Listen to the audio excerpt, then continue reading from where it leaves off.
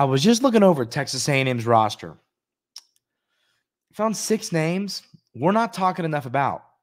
In the top of that list, it's Micah Tease.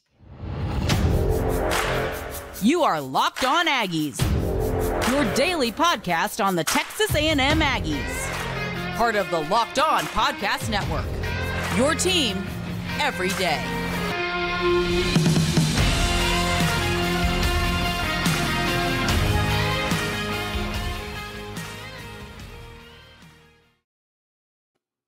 Welcome on into Locked On Aggies. I'm your host, Andrew Stefaniak. Thanks for making Locked On Aggies your first listen every single day.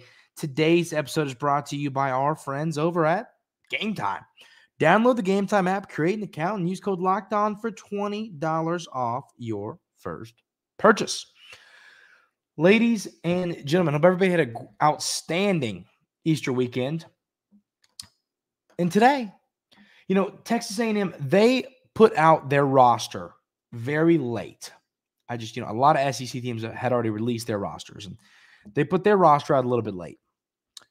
And I was kind of scrolling up and down, looking at names, and I was like, and one name stuck out to me. And I was like, we're not talking enough about this guy. And it's Micah Tease.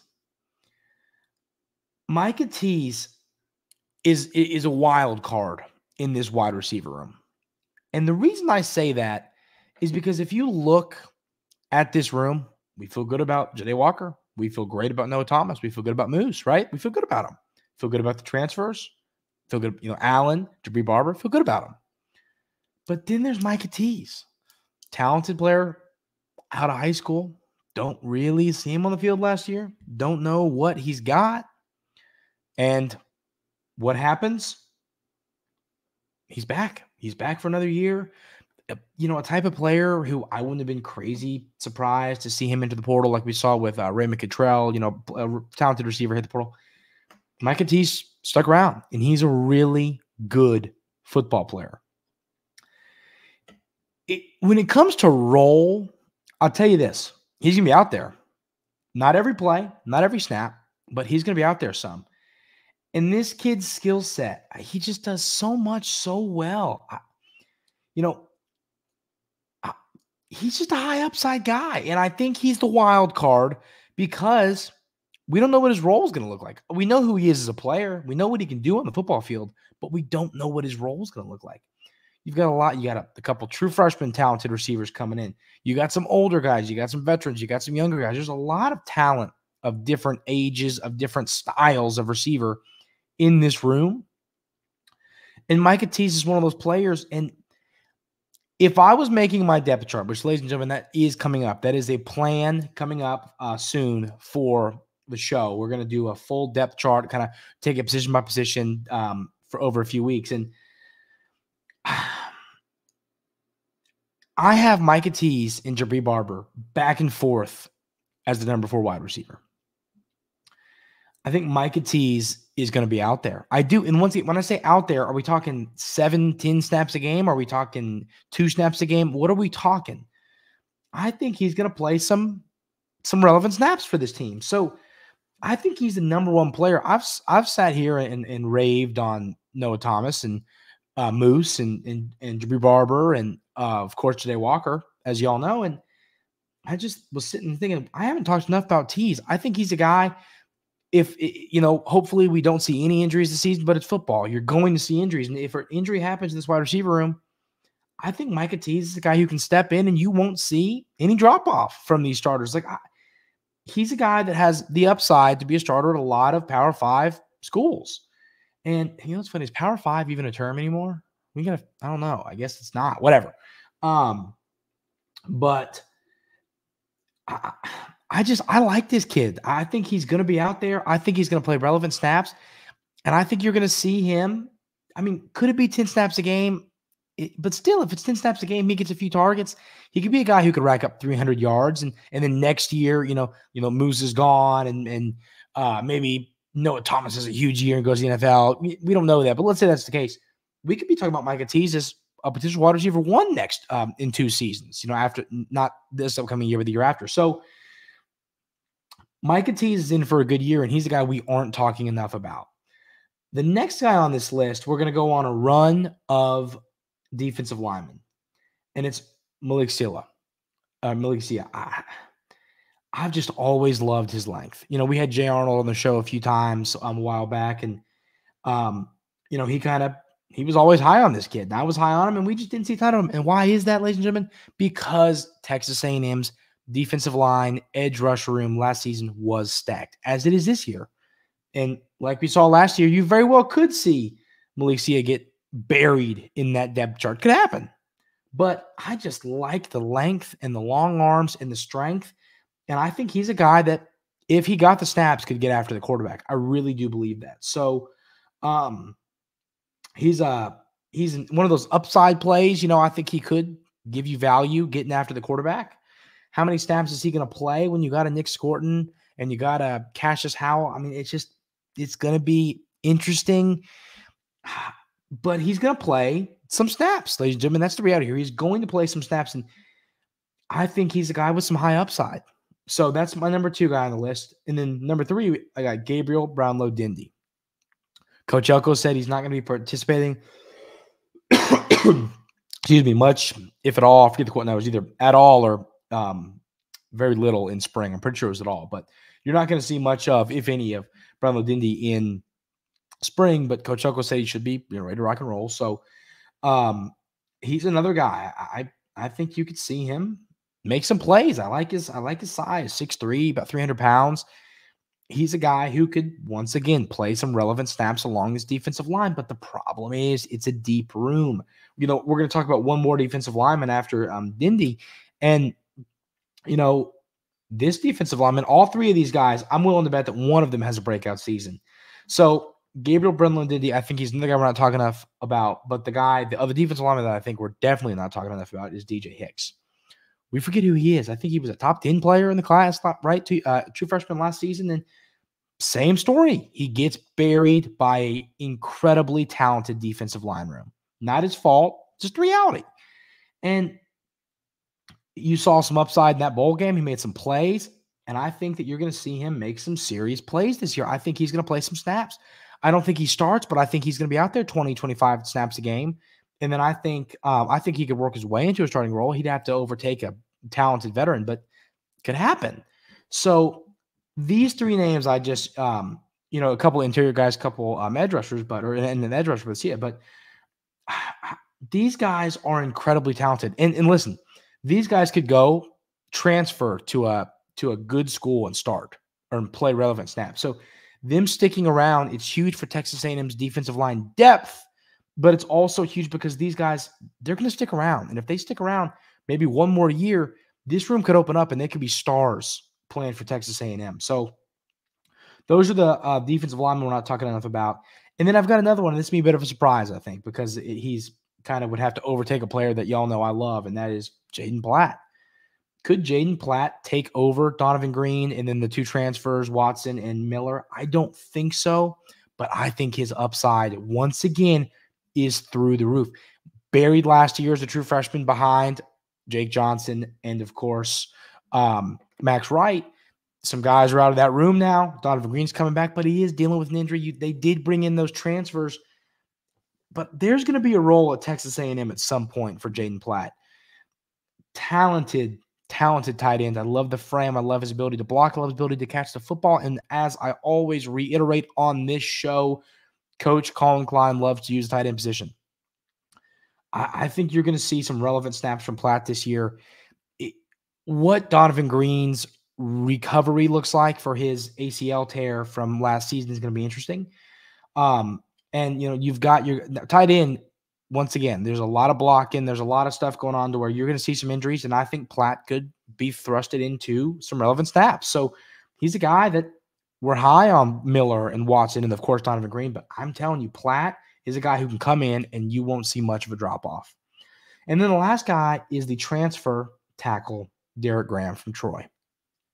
PFF numbers are great. And I think that he's a guy who, we heard Trey Zune say when he was interviewed the other day, we don't know who's going to start. We don't know who's going to be out there in this offensive line room yet. There's a lot of talented guys.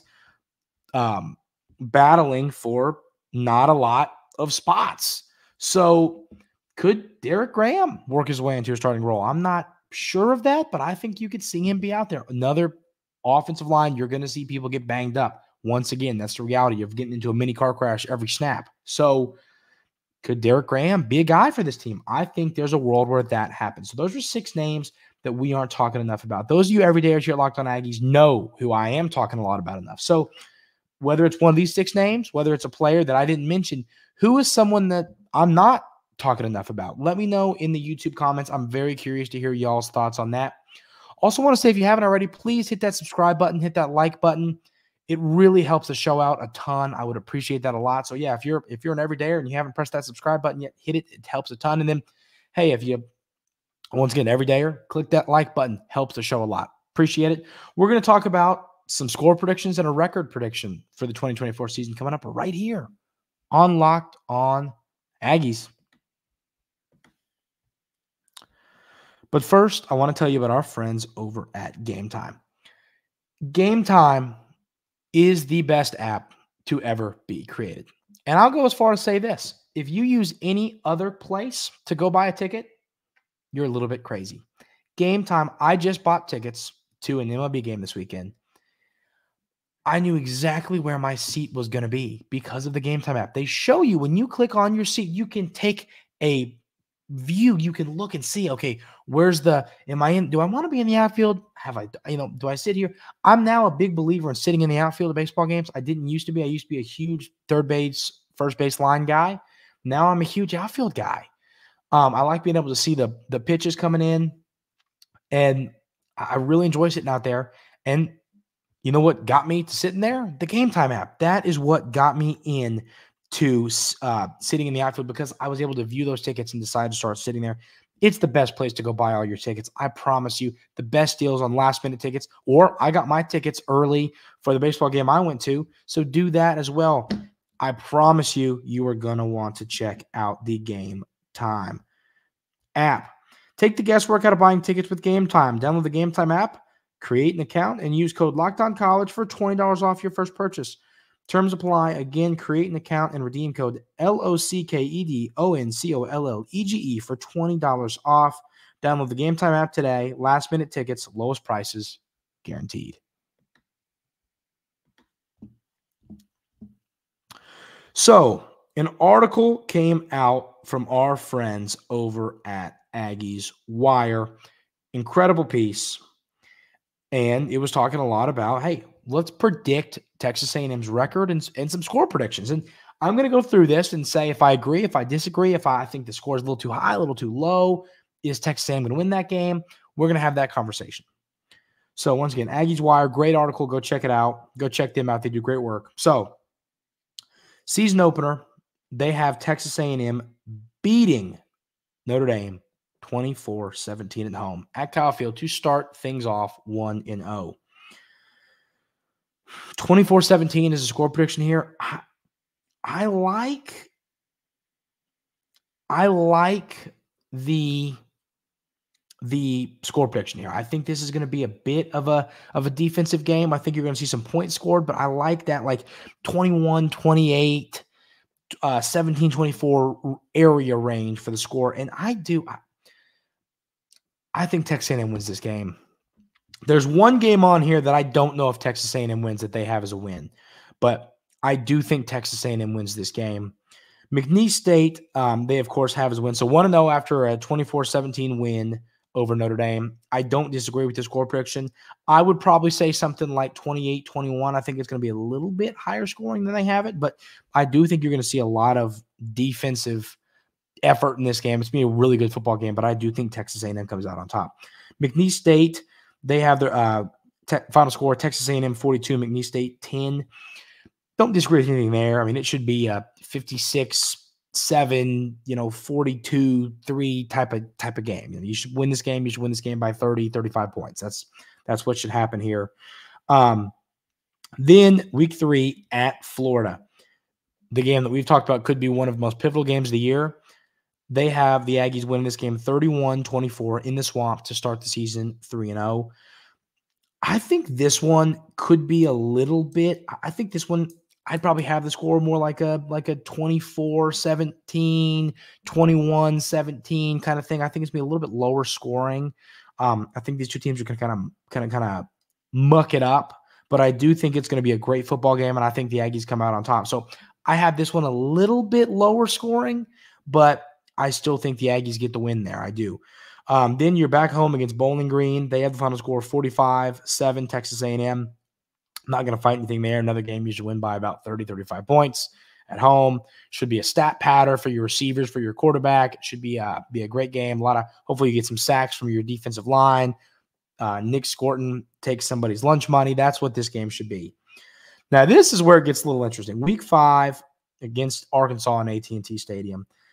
Aggies Wire has Texas A&M winning this ball game 21-18. I think Texas A&M wins this game a lot more soundly. I know that games are weird in this one. Texas A&M kind of, I would say the closest to a blowout we've really seen was when Texas A&M took care of business last year. A couple late plays from Anias and some touchdowns, kind of you pull away there. I think the Aggies win this game, and I think it's going to be more of a 35-21 type of thing rather than a 21-18. I know it's been a weird series, but I think the Aggies win this football game more convincingly than 21-18. So 5-0, and I really don't disagree. Then comes the game against Missouri, and I agree here. They have the Aggies losing this game 31-28 to go 5-1. I don't disagree. I think that Missouri is a really good football team. I think that you're going to see Luther Burden, you're going to see Brady Cook, as written here in the article, come in and have a great game. Really good football players. I think it's close. I think this is a great score prediction, but I think the Aggies do lose a close one to pick up their first loss of the season, move to 5-1 on the year. Then you got at Mississippi State. They have the Aggies winning this one 28-17. I also think this is a good score prediction here. I think that's kind of where I see it. Not a super high-scoring game, but I think the Aggies win this game by a couple scores, couple possessions. So 28-17, I think, is a fair score prediction for this game, and I don't disagree at all. Then you got LSU at home. This is an interesting one. I don't disagree with this. They have the Aggies winning this one. So let me write down. I want to make sure I've got. So I've got. I'm losing to.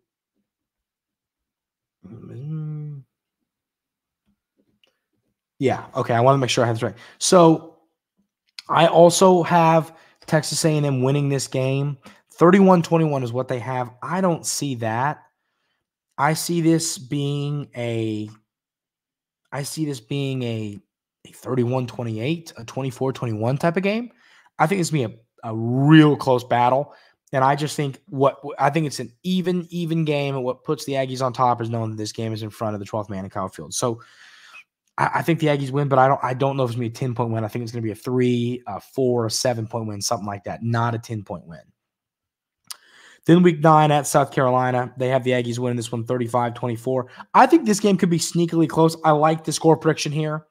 I could see it being something more like 28-35 than 35-24, but I do think the Aggies get the win here, and I agree with the 8-1. Then New Mexico State, this one they have 38-13. New Mexico State, they are losing their quarterback and their coach. This team did beat Auburn in Jordan-Hare Stadium last year. I don't think you're losing your coach, you're losing your quarterback. So I don't think I think this is going to be the most difficult non-conference game that isn't Notre Dame, but I still think 42-13 is they have 38-13. I'd say something like 42-14, something like that. But you get the win, you're 9-1. They then have the Aggies going to Auburn and losing 2017. I agree with that. I think these are going to be two defensive-minded games. It's written here in the article. This is a trap game, plain and simple. Want to know why? Because next week is the Lone Star Showdown. So I think that Texas A&M loses this game in Auburn. It's a tough place to play. And I'm not saying this team's going to be looking on. I'm not saying, well, they're going to be sitting there going, we don't care about Auburn because Texas is next week. That's not what they're going to be thinking. but I do think this game is going to be a close one. And I think the Aggies lose 24-17, 24-20. It's going to be a rock fight, low-scoring game. They do have Texas A&M beating Texas in the Lone Star Showdown 28-24. I know folks are going to hate me, and perhaps some different developments could change my opinion on this, but I don't see the Aggies winning this game. I hate to say that, and they could. I mean, like I'm not saying that they're going to get blown out, because they're not. I just think Texas is really good. I think that Texas A&M is going to catch up to Texas and when it comes to development and all that stuff. Recruiting wise, it's Texas A&M as a lead right now, but the development wasn't there. Texas has been, I believe, developing, and it's interesting because it hasn't. It's been interesting, but I do think that Texas A&M is going to leapfrog Texas. I like Sarkisian. I do, as much as I hate to say that, but I think I like Mike Elko better. So while I think the Longhorns might get the best of the Aggies this season, I like the future for Texas A&M, and I really like the direction this program's going. So maybe I'm a hater. Maybe my opinion will change here in a few months, and it very well could, based on just how this team looks, maybe the spring game, some things we hear from the summer. But right now, I have the Aggies going 9-3. I think they lose a close game, a score similar to that, but I just think the Longhorns get the win. So I would love for my opinion to change on that, and I think it very well could, but some developments are going to have to happen for that to happen. So the score predictions there, I have 9-3. They have 10-2. Leave your record predictions for the Aggies for the season in the YouTube comments. I'm very curious to hear that. I need to go to the corner. I need to go grab the broom. Want to know why? Because Texas A&M sweeps the Auburn Tigers on the diamond. We'll talk about that series coming up right here on Locked On Aggies. But first, I want to tell you about our friends over at Amazon Fire and tell you about the Fire TV channels. Fire TV is your destination for sports. From live games to highlights to in-depth analysis, Fire TV offers amazing viewing experiences with smart TVs as well as the Fire TV stick that you can plug into your existing TV. That provides access to millions of movies and TV episodes as well as free and live TV. Whether it's opening weekend for baseball or the college basketball tournament, you're going to want to have a Fire TV. Fire TV recently created Fire TV channels to deliver a constant supply of the latest videos from your favorite sports brands, all for free. That includes all of us here at Locked On and most of the big pro leagues, including college conferences as well. Fire TV channels let you dive into all of the game analysis, highlights, and more to keep up to date with all the latest in the world of sports, March Madness, NBA, MLB, and lots more. Not to mention great news, entertainment, gaming, travel, and cooking videos as well. Check out Fire TV channels on Fire TV and Alexa devices. If you haven't checked out Fire TV channels, you should. Trust me on this. To learn more, visit www.amazon.com/lockedonfiretv. So the baseball team sweeps the Auburn Tigers. This was a fun series, and I do want to add this caveat. I think I'm going to sneeze. Bless you. Thank you. I do think that Auburn is a better baseball team than the record shows. I think they're a little bit better than Mississippi State. I think this sweep means a lot more than the series win over Mississippi State, in my opinion. So we talked about game one, but of course that was a 9-7 win. Game two, you win 12-8. Monty does Montgomery things, 3 for 4, 3 RBIs. Grahovac, 2 for 4. Appel, 2 for 5. The staff has 14 total strikeouts, 5 free bases. I'll take that. I believe it was 3 walks, 2 hit by pitches. We can live with that. Great win. One common theme from this weekend that I picked up on, and it was similar in both games. Every time Auburn scored a few runs, Texas A&M scored a few runs. And I love that about this team. When you get punched, you got to punch right back in baseball, or momentum is going to start heading to one dugout. You've got to punch back. And it seems like every time Auburn put up a crooked number, not every time, but a good amount of times this weekend, that Auburn put up a crooked number or scored a run, Texas A&M answered right back with the right hook of their own. So I love that. Game one, 12-8 win. And then game two, 12-8 win.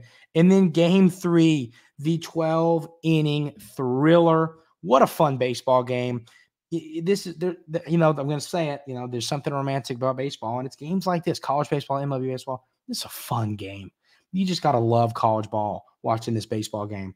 Both teams fighting their behinds off, and the Aggies come out on top to win the series. Loved that baseball game. That was one of the most fun baseball games I've watched.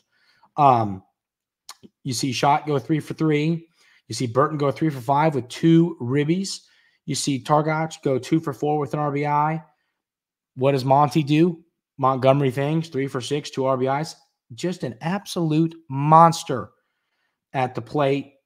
Weston Moss, incredible outing. 2 scoreless, 4 strikeouts in extras. Love that. 2 scoreless from this kid in extras to get the win. Love that. Great appearance from him. The staff did a good job late in this game. A couple, Auburn fought back, and then this staff was able to shut it down after that. Loved the way this pitching staff fought. I just feel really good about this baseball team, ladies and gentlemen. I would love to have that series over at Florida, and I know they just won a series this weekend, but Texas A&M is a better baseball team. Getting the sweep like this at home over, once again, a team that is not, I think they're 1-8, Auburn is, but they've played Vandy on the road, Arkansas at home, and Texas A&M, which is arguably like 3 of the top 4 teams in the conference. Like, this is like, they have had a tough go of it. And so sweeping a team like this, even at your home ballpark, I don't care. It's a huge, huge thing for this Texas A&M team. So, we have a lot more baseball games to talk about, a lot of fun games to break down, but this team, I will say it every time until my opinion changes, this team can win a national championship. So, folks, I would start to get mentally prepared to get some tickets to Omaha, because this team is going to be special. That's going to do it for today's episode of Locked On Aggies. Once again, hope everybody had an outstanding Easter weekend. Hope everybody has a great week this week. Final Four is coming up. Baseball's back. A lot of fun going on in the sports world, and a lot of fun conversations coming up here this week at Locked On Aggies. Everybody have a great rest of your day today, and we will see you tomorrow.